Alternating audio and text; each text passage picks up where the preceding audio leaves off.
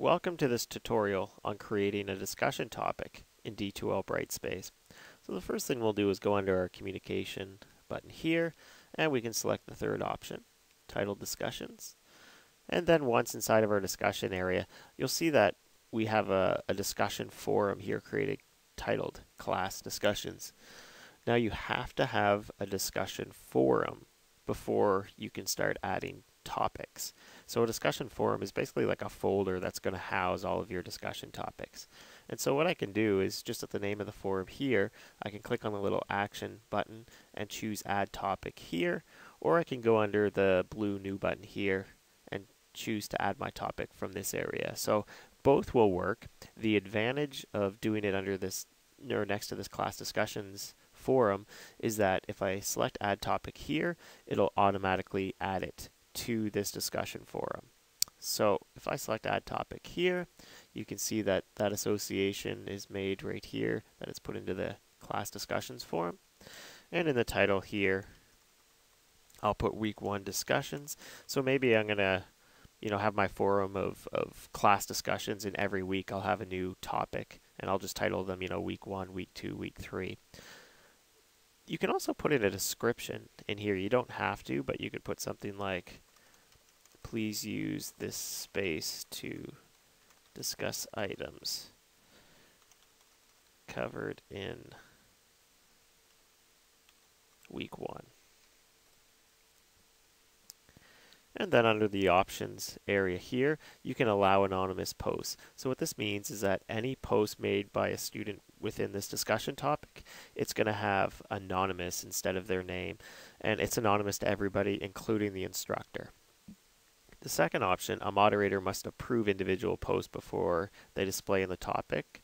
What that means is that any post that the student makes will have to get approval from the instructor before the other students can see or view the contents of that discussion posting. And the last one here, users must start a thread before they can read and reply to other threads. So what that means is that students have to post their own views and opinions on the discussion topic before they can see what the other students have written. So this is extremely valuable if, for example, you're grading your discussions, because if I'm the last student to post and I can see what all the other students have posted, it might influence how I answer the question or respond to the discussion area. So this makes it so that every student is on the same level where they're all having to post their own opinions before they're swayed by what the other students are saying. You can also rate the posts. So you can have no rating. You could have it so that your students use a 5-star rating scheme.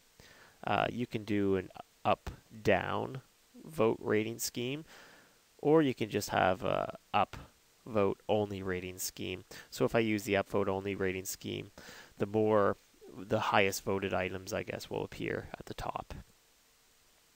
And then under the availability, so there's a visibility area, so this discussion topic is always visible, and that's the default. It means that the students, are always able to see it. You can hide it if you don't want your students to be able to view this discussion topic right away, or you can have it visible for a specific date range. So because this is a week 1 discussion, maybe I only want the students to be able to see it during week 1. So if I did only want them to see it during week 1, I can select that box and put in the start and the end dates right here. But what I'm going to do is I'm going to leave it always visible. And then here under the locking options area here, I can have my forum unlocked, which means the students can go on and they can post and reply to items within the discussion topic. I can lock the topic, so that means that the students can't post in this discussion topic, or I can have it unlocked for a specific date range. Now, this would be valuable if you want your students only to talk about the week 1 items during week 1. So I can put a start and end date, for example, for that week, and have it end on maybe the Sunday at midnight, and then the students will not be able to post anymore. So one thing you might want to do is you might want to have it unlocked for a specific range so that you can have it end a week the next Sunday. So for example, I could pick the next Sunday at we'll say 11:59 p.m. is when it's going to be unlocked, so from now until a week from now. And I'm going to leave it always visible. So even after it's locked, the students will still be able to go on and review and see the discussion postings because I want to leave it visible for them. All right, and then at the bottom of the screen, there's some options here. You can save and close. You can save and add a new topic. You can just save it, or you can cancel, and I'm just going to save it.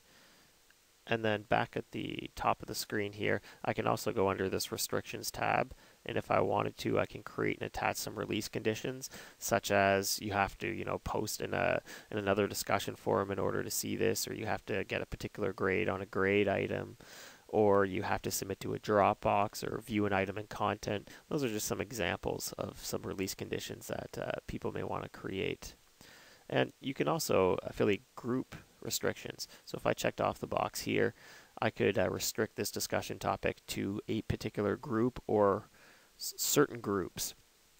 And so if I, added group 1 and 2 to this area, only the students that are in group 1 and 2 can view and post within this discussion topic.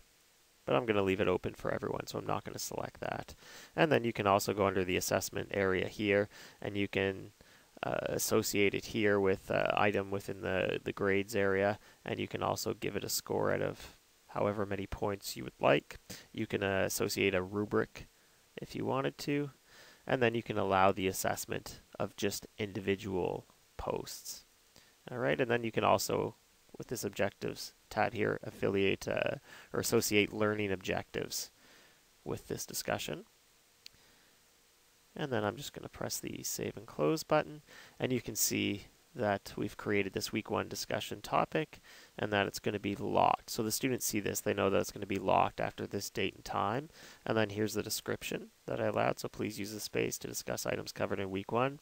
So when the students log into the discussions area and when they click on the discussion here, they can go on and see it and just start a new thread. So this concludes the tutorial on creating a discussion topic in D2L Brightspace.